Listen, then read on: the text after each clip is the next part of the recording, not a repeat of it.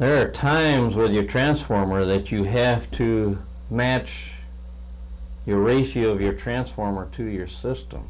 This is where a tap changer comes in. Years ago, the more common application of a tap changer was to step somebody's voltage up.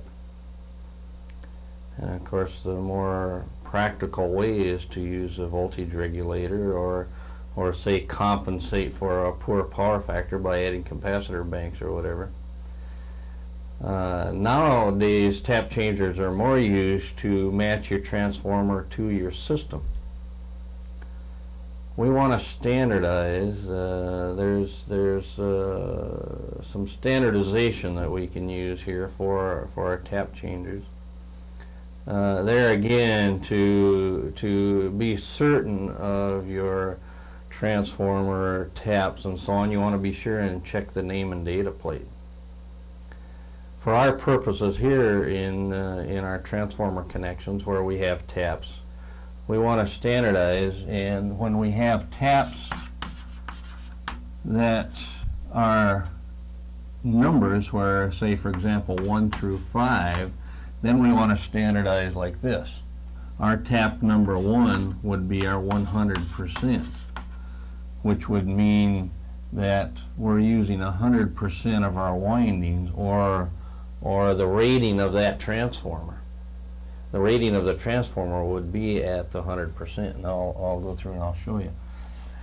For number 2 tap, we would have 2.5% less windings that we would use. We would actually be cutting out 2.5% of our windings. So we would be using 97.5% of our windings. 3 is 95%, 2.5% down again. 4 would be 92.5%, or half. And 5, if we had it on tap number 5, we would be using 90% of our windings. Now there again, to be certain of your taps, you want to go through to your name and data plate and just see what the taps are and how they're identified. Most of the taps by numbers probably are your older transformers. It doesn't have to be, but it could be your older transformers, and it would be a minus 10% of your windings. Another one would be letters A through E, and you see more of these nowadays. And this is a flexible transformer because you can use it on a lot of different systems.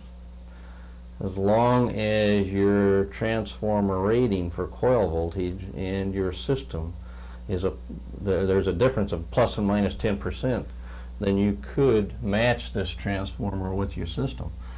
The taps there would be A, B, C, D, and E. The 100% of your windings, or the rating that's on your name and data plate, would be tap number C. With this transformer, we can go plus or minus 10%. So the tap B, we would have 105%. A, we would have 110% of our rating, and D would be 95%, and E would be 90%. So from the 100%, we can go plus or minus 10%. Now, to determine the tap that you should set your transformer on, you have to go by your system voltage and your transformer ratings. Let's say that I have a system voltage up here of 12,470, and we know that that would be a Y system, but the thing we were particularly interested in is that this is our system voltage, and that system voltage is always the phase-to-phase value. If I have a transformer rating of 7620, 13200 Y dash, and I'm only concerned about the high side.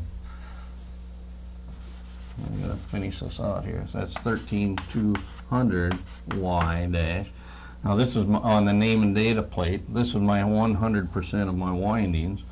We're going to say that this particular transformer that I've got here has taps A through E available. In other words, I can change my ratio. Ratio will determine the taps that we would be on. Okay, now what we want to do, and for a lack of a better formula, we'll use this. You take what you've got for your system voltage and divide it what you want for your transformer. Now that sounds like a ridiculous formula, but it seems to be the easiest to remember. The value that you've got is your system voltage, and then remember that system voltage is always a phase-to-phase value. What you want is the transformer itself. Now what we would use, this is our system voltage, and this is the value that more closely matches that system. And what it's saying is that on that system I'm going to have to connect Y, which is phase to ground, but to determine which tap so that I can match these two, to determine what tap, I'll take what I've got, which is 12,470, divide it by what I want for my transformer, which is 13,200, divide that on out, you would see you would come out then with 95%. So that the 12,470 is 95% of my 13,200. The 95% tap, if you will remember now, is my D tap. I would place the transformer on my D tap, which would be removing 5% of my windings. Now if I do that, then my high side will match up and give me what I want, or the rating of that low side of that transformer. Like I say, more application for this transformer is in the line of matching your transformer to your system, because there's a lot of voltages that are close now. You figure 12,470. Or you could go lower yet. There's some systems that are 12,000. I've seen some 12,000 delta systems. So you could have a coil voltage of 12,000. There's other systems which you might have, say 12,470. That's close. 13,200, close again. 13,800. So there's a lot of variations you see in your voltage, and if I had a transformer with taps, it's going to cost me a little more, but there's much more application for that transformer on my various systems. The days of setting taps so that you can raise somebody's voltage is really kind of a thing of the past. It makes much more sense to use an automatic voltage or a tap changer, you see, to regulate your voltage, to keep it at the value you want, than to set somebody's voltage up. What's going to happen when his load drops off, then his voltage is going to be too high. So taps A through E plus or minus 10%. There's going to be a lot of application for that.